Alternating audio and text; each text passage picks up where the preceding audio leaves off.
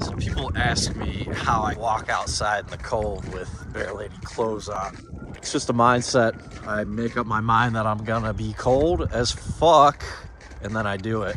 So that's how I start. But there's a lot of surprising benefits to exercising in the cold. Cold weather can help with the production of white blood cells, which can help boost immunity. Walking in the cold releases endorphins, which are natural mood boosters, which help fight depression and anxiety. Cold weather forces the heart to work harder, which increases cardiovascular function and heart health. Cold weather can cause the body to generate more heat, which increases the metabolism and burns more. Walking in the cold can help improve focus, makes it an ideal exercise for people who struggle with stress and anxiety. Walking in the cold can help set your body's internal clock, which leads to a better night's sleep. Regular exercise in cold weather can fight chronic diseases, cardiovascular disease, diabetes, and obesity.